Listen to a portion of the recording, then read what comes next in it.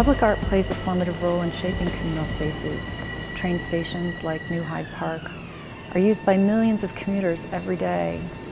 And art has the ability to transform those everyday experiences into lively and meaningful moments. In the Department of Architecture, we're currently developing a Master of Design program for advanced study in public art and engagement.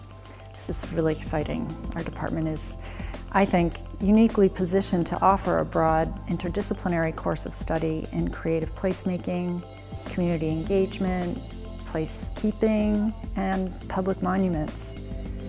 Our faculty includes architects, designers, artists, and historians.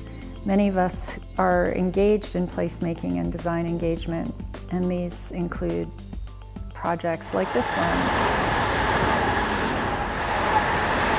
When I was first a finalist for this project, all the finalists took a trip out to see the site on the train with the project manager, and as we were riding along in the landscape, I was taking a bunch of photographs using my panoramic phone setting, and I was getting these really beautiful images of just the landscape that was passing, the trees, the electric wires, the buildings, the backyards. This little moment here, I think, came out really well, like those little lines and the colors, so that it's like a painting within a painting, more of an impression than a complete scene.